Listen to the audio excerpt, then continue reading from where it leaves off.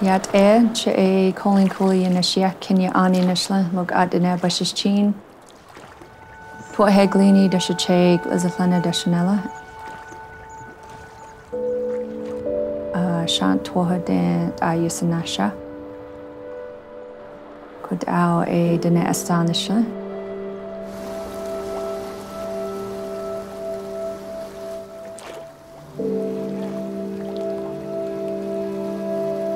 When I first started as a guide, as far as I know, I was one of the only female Navajo river guides back in 2010.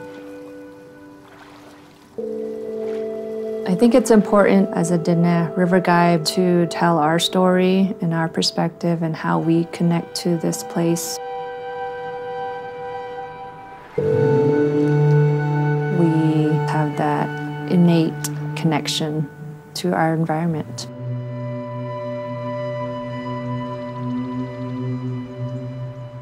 We connect to everything around us, the land, the water, the animals. We see them as our relatives. We see them as living beings, that they're sacred, that they can teach us a lot of things.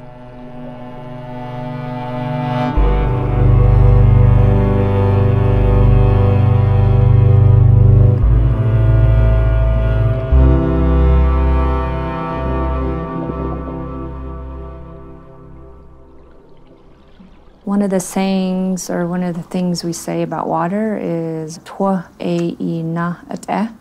Water is life.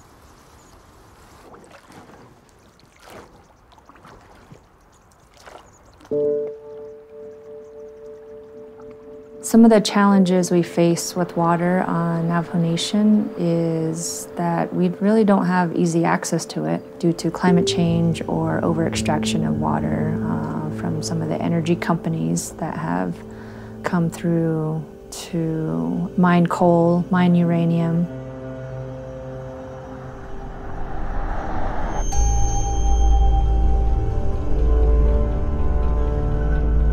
Once your water is threatened, it's very challenging to continue living in that area, but we wouldn't really have another place to go to.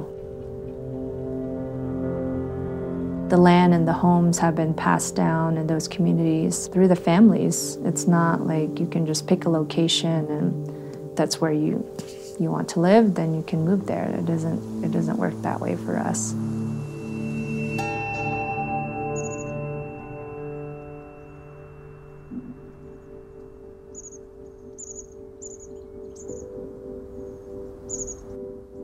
Being back on the Navajo Nation, it's home and where I was raised.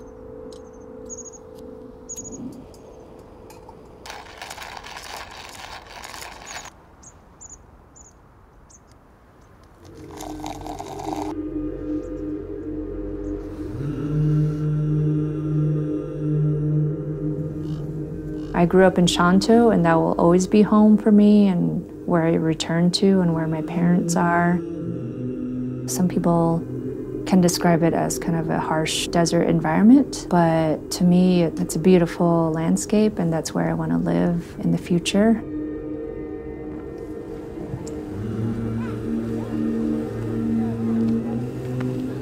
When we went off the reservation to go to school in Flagstaff, we were kind of living in two different worlds.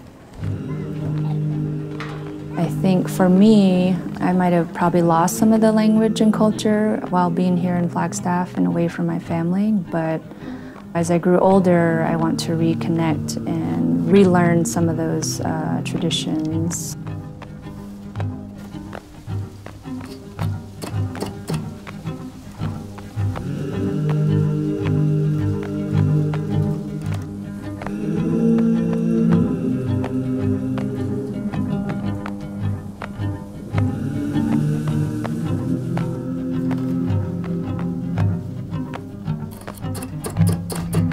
My family, like many others on the Navajo Nation, did not have electricity or running water, which means that we had to travel 10 miles plus to haul water.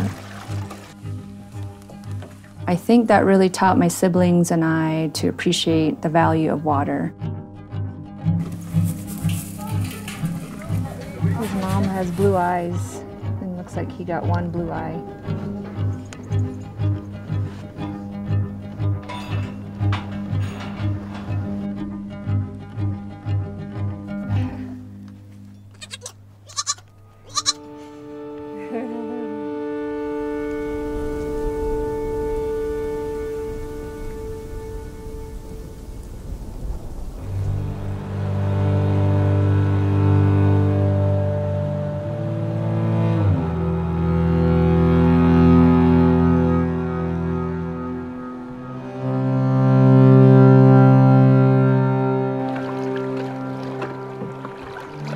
Most people don't know where their water comes from.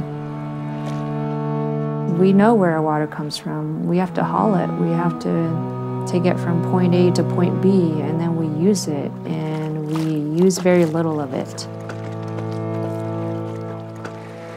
If you want to manage water better is to understand where it comes from, where it goes, what it's used for, and know the importance of it as well. The river it's a powerful being. Being on the river, right when I push off my first stroke, I kind of let everything go. I notice when I'm out, I rarely see our own people out there. Yeah, but over time it's kind of eroded a little bit, so BLM... It's not just our people, it's the Hopi, the Ute tribes, the Zuni. There's a lot of different tribes that went through that area and lived in that area as well.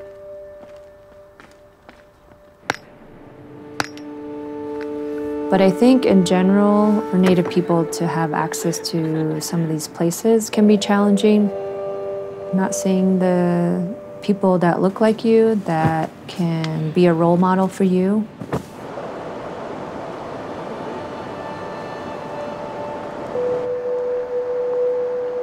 I want to share and be that role model for other guides, especially our own people.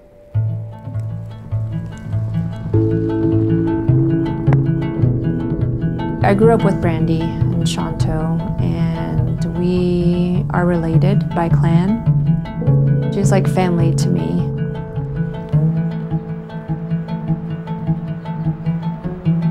I know she's interested in learning more about being a guide on the river.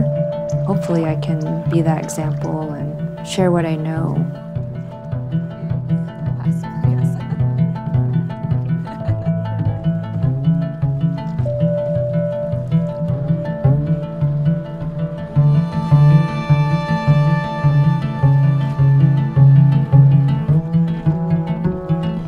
I would like anyone that goes on the river to know that it's Indigenous land, that there's a history there that might be overseen or not told.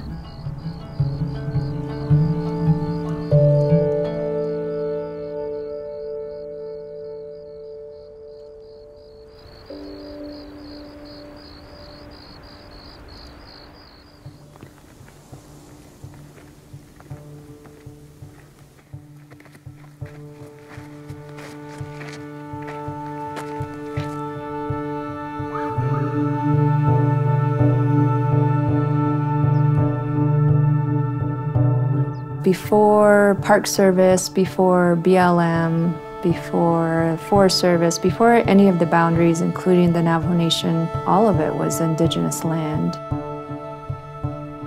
It's not just a playground.